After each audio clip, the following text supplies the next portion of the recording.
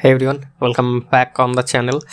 Winter has came late in India, but it has came with cold, coughing and sneezing, and as a result I have caught it. So don't mind my coughing, and my voice is a little bit different. So let's start the video. Today we are taking a look at Stalker 2. This game already have FSR 3.1 frame generation. If you visit the PC gaming wiki of the game, you will see here it says FSR frame generation and Dlss frame generation are supported. So for FSR frame generation you don't need to do anything, just install the game and play. You will be able to use the FSR frame generation, like you can open the image here and also see. Wait, let me zoom in a little bit there. So you can see FSR frame generation is already inbuilt, and Dlss is also inbuilt but not enabled for non-RTX 4000 series cards. So we will enable that. Along with this, game has several stuttering and lagging issue because it's based on Unreal Engine 5. Unreal Engine 5 games seems to be stutter on even mid to high end PCs. So yeah, low end PC I'm not gonna just talk about it. They face several issue. Also try to install the game on SSD. I know it's very big in size, like 150 or 160 GB, because if you run it from hard disk, it will lag even more. So yeah, today we're going to fix all these issues. So let's start this video without any delay now.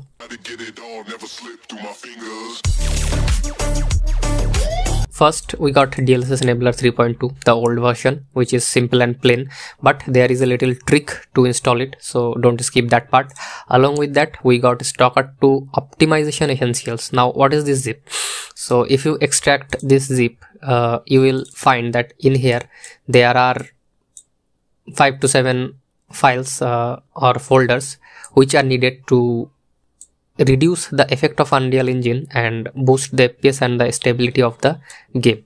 So yeah, first we will install this, and then I will show how to install the Dlss enabler. It's a little bit tricky, so don't skip that part, I'm telling you again. Now in this folder you will see these folders. Now you have to choose which one you like to use. So you can see low spec, performance, balance, quality, ultra quality, cinematic and crisis. I'm just gonna use the balanced one because it gives the overall better FPS along with some good visual quality. So what we need to do is place Windows plus R, the run menu, and type in this %app data %. I'm going to click on enter or click on OK. This folder will open up here. Now you need to go one step backward, which is app data, and after that we're gonna go inside local. Then we search Stalker 2 here, so press S on your keyboard. There is the Stalker 2, so we're gonna open that. After that, saved, config, Windows, and in here we're just going to copy these two files here. Now it's gonna overwrite one file, the input one. So if you want to keep the original one in case something goes wrong, so you can always do that by copying or making it a backup folder, backup input or something. You can move it to any folder you like. So yeah, I'm just gonna move the original one, and then I'm gonna copy and paste this here and replace the input.ini. Alright, now the optimization has been done. I'll show you how to enable the Dlss enabler and Dlss frame generation in game. So it's a little bit tricky than usual. You need to run it at administrator, then click accept, next. Now as usual we're gonna go to the installation directory for me, which is here, Stalker 2. After that, Stalker 2 binaries Win64.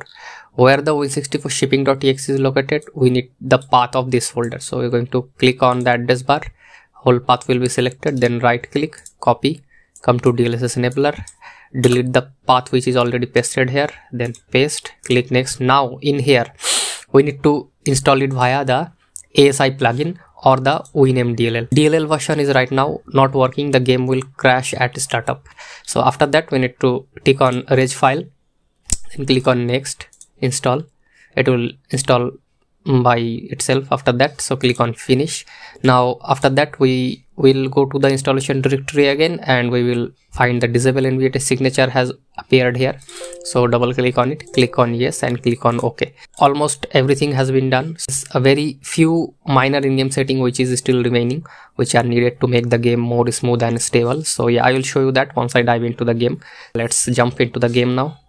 Price drop on Call of Duty Modern Warfare series with MW3 priced at 250 rupees per week, MW2 250 rupees per week, and MW1 at only 199 per week. Get Netflix from 249 rupees, get Canva 1 year premium at 799, and get Google One storage starting at just rupees 99. The stock is limited, so hurry. Alright, I am back inside the game now. So to optimize the game even more, you need to go to option, then graphics. Right now you can see I'm using the medium quality preset. So you need to scroll down here and you need to turn the anti-aliasing even lower. So because I suppose you are already using an upscaler, either it's FSR3, DLSS or XeSS, whichever. So no point making anti-aliasing, making more stress on the GPU. So turn it on low, motion blur on low, motion blur strength you can set it to 0%. After that, depth of field low. It does not have disable, so yeah, we need to just turn everything on low. And life shaft you need to disable it. Sharpness, that's totally up to you.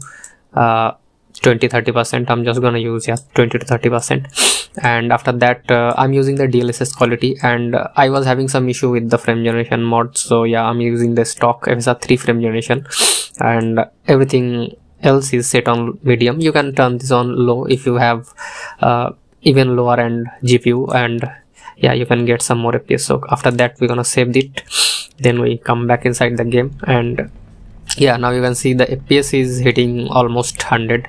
If I go outside, it will get above 100. I don't know, all the other games are supposed to like give more FPS inside some base or less demanding area like this, but if you go outside in this game, you will get more FPS in here. Yeah, there it's hitting 100. So yeah, there is more foliage, vegetation and everything, but I don't know, this game just supposed to give more FPS outside. So yeah, so this will be it for this video. I hope it will help you.